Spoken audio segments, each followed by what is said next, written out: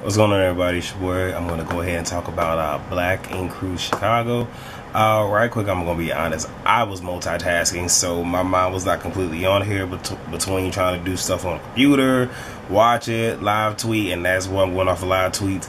Yeah, this probably gonna sound a little bit all over the place, and I'm not really gonna talk about everything. So, hey, I really hate to say it, but this is what y'all getting today. Okay. So Kat giving us that hello good morning, you know, apparently you know, that new dick got her feeling like a new motherfucking woman. I'm just saying, you know. And I like how they're trying to bridge the gap between both shows. I mean, you know, we all saw that, but whatever, moving fuck on. Now I did post a question on Twitter, like, so how is it that you, Kat, knew that Ford was acting like a savage, but you didn't know y'all fucked?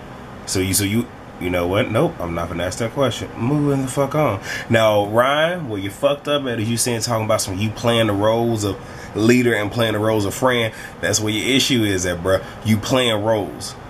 Man, you gotta be. You feel what I'm saying? Alright, at the end of the day, business gonna be business. You feel me? And what else? And yeah, Caesar semi made a good point. It's one of the ways, it's like why you sitting here worried about these other relationships that don't mean nothing. You need to be worried about making your money and take care of your motherfucking kids and shit. Like, that's the relationship that you need to be focused on, you know. So again, you know, hey, give me some advice right there, you know what I'm saying? What else?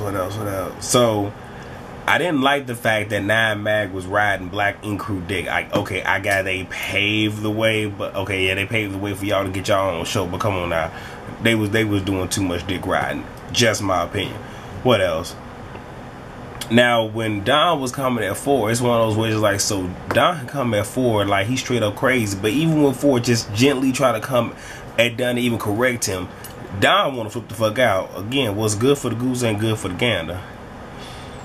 And I was still trying to figure out, like, why the fuck was Don and Charmaine causing the scene? So now y'all just letting everybody know that y'all fuck. So now y'all motherfucking sexcapades is leaving Southside Chicago and going all the way to fuck to New York. Y'all a certain kind of motherfucking special.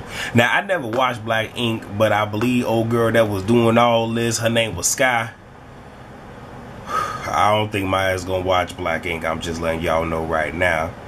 I'm still trying to figure out why Ford spilled all his tea. Like, if anything, you should have told your brother. And even then, I wouldn't have told his mother. Actually, no, he could have told his brother, because his brother know how to keep his damn mouth closed.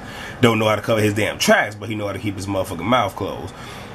And yeah, I mean, I can see.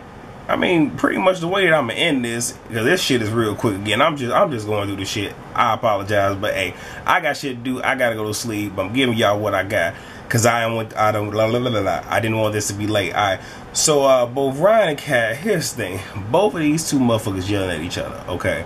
And I wasn't here for them, you know, just like doing the constant yelling. But what I will say is this. And that is well, try to get my thoughts together.